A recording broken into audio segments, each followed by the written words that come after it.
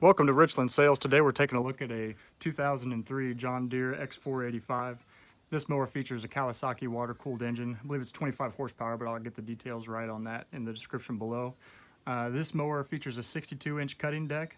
It's got hydraulic deck lift, power steering, differential lock, as well as many extras. The deck is PTO driven rather than belt driven, and the drivetrain is shaft driven rather than belt driven.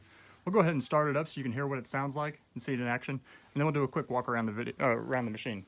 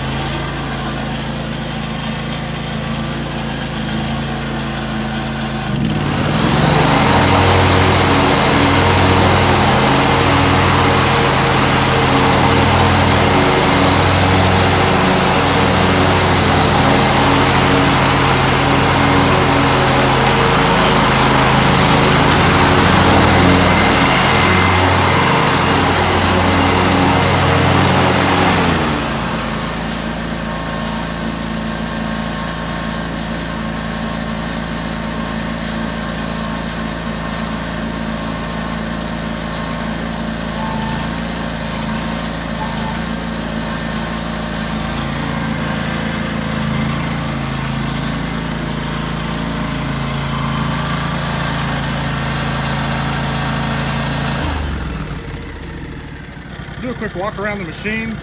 Both headlights work. I mentioned it's got a 62-inch cutting deck. The deck does show some signs of rust, but everything seems to function fine with it. Over here you got your differential lock. If your rear tires start spinning, one of them starts spinning, press down on that and it will lock both rear tires in to spin. Back of the mower, the seat was in a little rough shape, so we put a seat cover on it. It is missing the covers, the cover here for your little cubby. Go through the controls really quickly.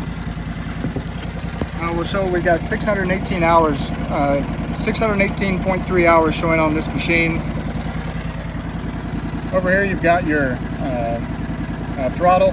This machine is fuel injected, so there's no carburetor, no choke. Over here is your headlights and backup lights. You got your deck lift and lower.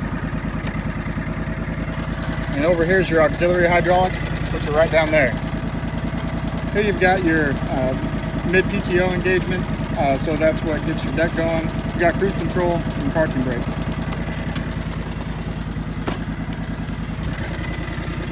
This also features an adjustable steering wheel, or tilt steering.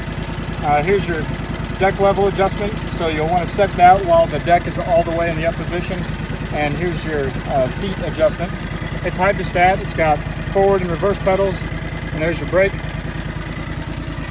It's got auxiliary hydraulics. It's got the caps in there. We're going to clean those out. Take a look under the hood. Features a Kawasaki water-cooled engine.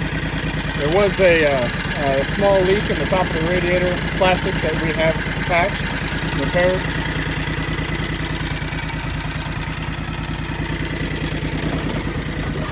The hood's in pretty good shape. The decals are missing, like the top of the X is missing here, but the hood's in good shape otherwise. It's got a brand new grille, brand new front bumper, new screens on the sides, and new side panels. We already talked about the seat cover. Everything seems to run and mow just fine with this machine. If you're interested in it, go ahead and give us a call. 660-537-3588. Or you can reach out to us via email at info@richland-sales.com. Thanks for watching.